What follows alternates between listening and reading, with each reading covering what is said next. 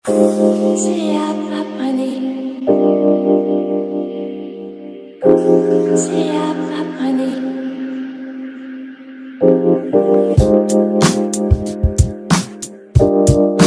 Hello guys, it's me again, Niken Nicula. Welcome back to my channel.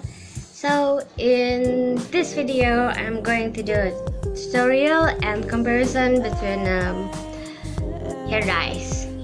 So it's a hair dye bevel. In this one, in this pink color, I use Pravana. I think it's made in Mexico but distributed in USA. This one comes in 90 millis. The other one, this one, the Lilac, it's a Riche direction and it's from UK, and it comes with this jar and it's 88 milli. Yeah, 88 millis. So the difference is only 2 millis.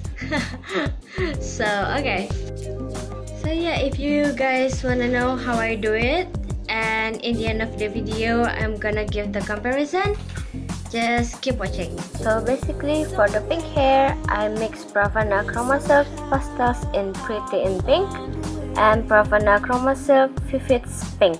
I put both the whole syrup in the bowl, then I just stir it well. But if you have shorter or thinner hair, at least the comparison is 50-50. Now for the other part, I use whole 2 jars of Riche direction in Lilac.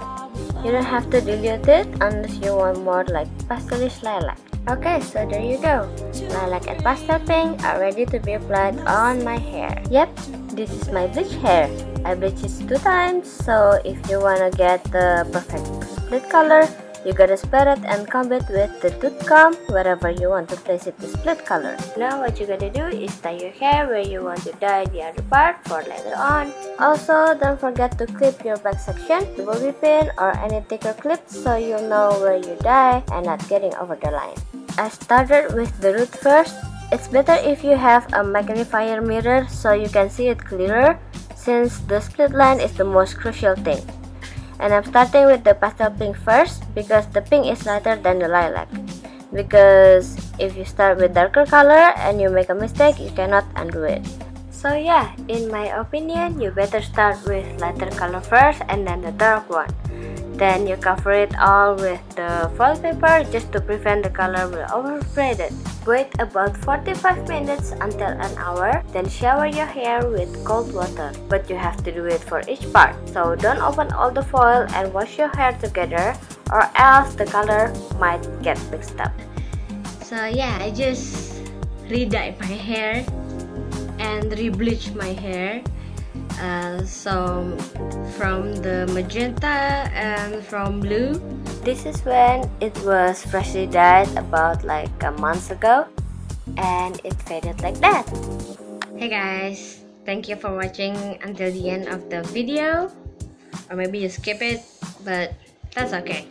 So okay, for the comparison and the review, for Pravana, it's very popular. I mean, lately in Indonesia and all over the world.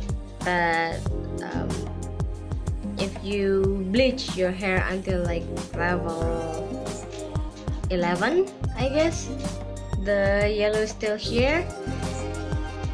The color is not really showing up. But